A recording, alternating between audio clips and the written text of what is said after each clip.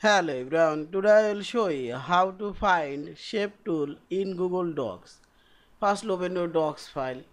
This is my docs file. Now select this insert option. Here we will find this drawing option, select. Now select new plus. Now here we will find this drawing icon. This is shape. Now you can add any kinds of shape from here. Let this shape. You can change shape, color, border white.